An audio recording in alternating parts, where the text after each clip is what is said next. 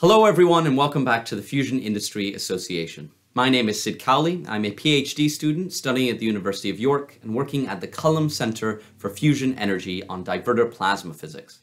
Today is Wednesday, the 8th of February, and I'm here to give you your fusion news update. Stories today include 1. Nuclear fusion's future according to the woman leading the charge. 2. Nuclear fusion hopeful TAE launches spin-off focused on energy storage, e-mobility. 3. Researchers report on metal alloys that could support nuclear fusion energy. 4. Renaissance Fusion raises funds to build nuclear fusion technology in Europe. 5.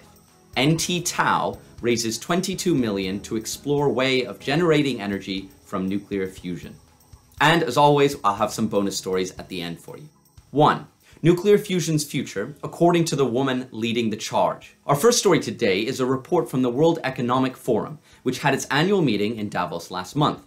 Speaking at the meeting and very excitingly representing nuclear fusion was Dr. Kim Boodle, the director of the Lawrence Livermore National Laboratory in the United States.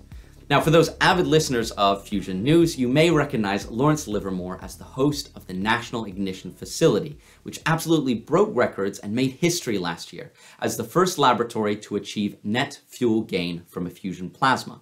At Davos, Dr. Boodle discussed the recent results and the general scope and scale of the National Ignition Facility, or NIF, and particularly highlights the fact that these results prove the fundamental idea of fusion, but didn't demonstrate that it will be ready tomorrow by any means. In fact, when asked the question of timeline for commercializing fusion, Dr. Boodle said that it will take probably 2 or 3 decades, scaling from where we are today to what you would require for a power generating plant is a pretty significant challenge.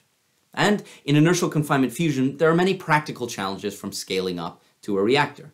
For example, NIF is currently able to perform a few shots a week, but a reactor will likely need to fire at a rep rate of more than 10 times per second. That's an incredible leap in technological advancement that needs to happen. Notwithstanding, there are many improvements and solutions that could be made. For example, laser technology has progressed leaps and bounds since the 1980s, when the National Ignition Facility's lasers were first designed. Apart from the technological solutions, Dr. Boodle discusses the need to collaborate with the private sector going forward.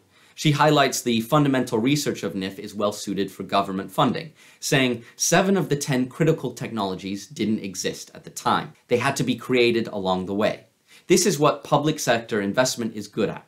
Large scale, able to manage risk over time, and bring resources to bear at the laboratory from a wide range of disciplines. But for commercializing, Dr. Boodle emphasizes the role of the private sector, saying if we want to take this forward, public-private partnerships are going to be essential. 2. Nuclear fusion hopeful TAE launches spin-off focused on energy storage, e-mobility. Our second story comes from Energy Storage News and covers Fusion Industry Association member TAE Technologies, a private fusion company that's been operating since the 1990s.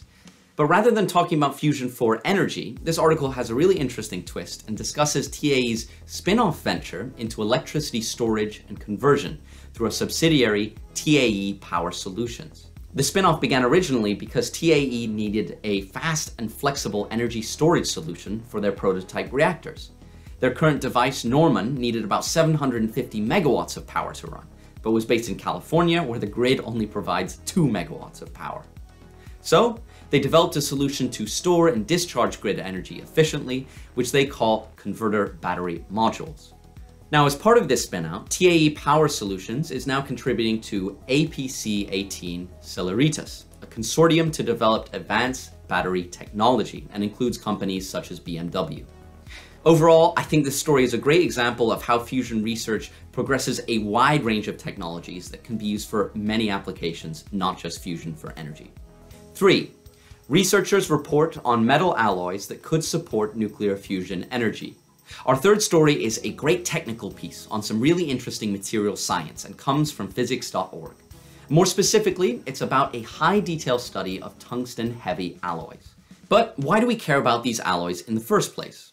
Well, tungsten is one of the most important materials in a fusion reactor because it is extremely heat resistant, which makes it a top candidate for the material surrounding the roughly 100 million degree burning plasma within. Now, the main issue with tungsten, though, is its brittleness, making it not a good structural material. But it can be made more flexible and ductile by mixing it with other metals, forming tungsten-heavy alloys. Now, this article discusses a hot rolling technique to produce the alloy that forms microstructures that are similar to the structure of nacre, an exceptionally strong natural material found in seashells of all things.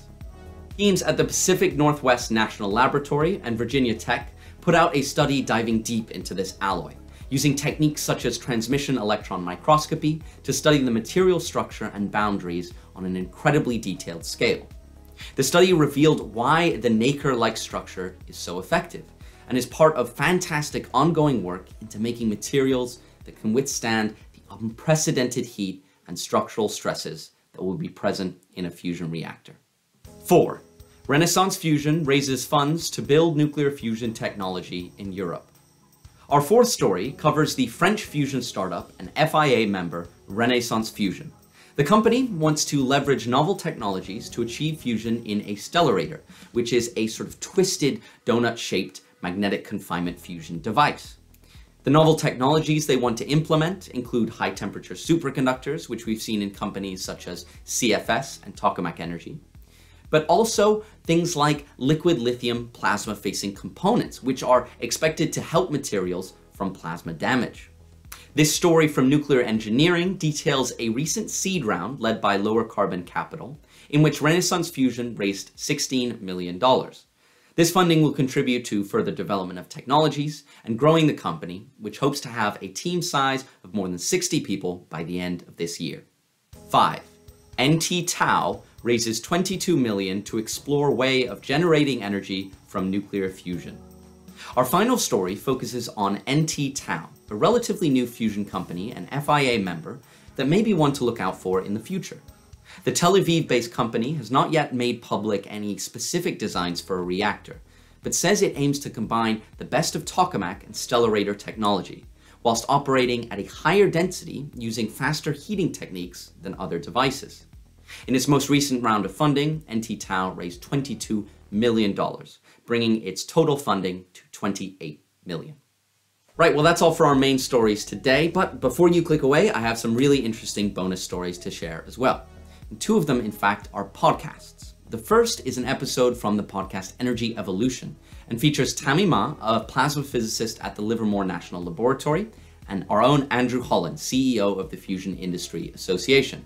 The second is from Bloomberg, which features US Congressman Chuck Fleischmann, who discusses nuclear fusion and Oak Ridge National Lab, which is an important hub for fusion research in his district. Finally, with all the talk recently about AI and tools such as ChatGPT, you might be interested to find out that Sam Altman, the CEO of OpenAI, is actually a big investor into nuclear fusion. In fact, his biggest investment to date was $375 million into Fusion Industry Association member Helion Energy.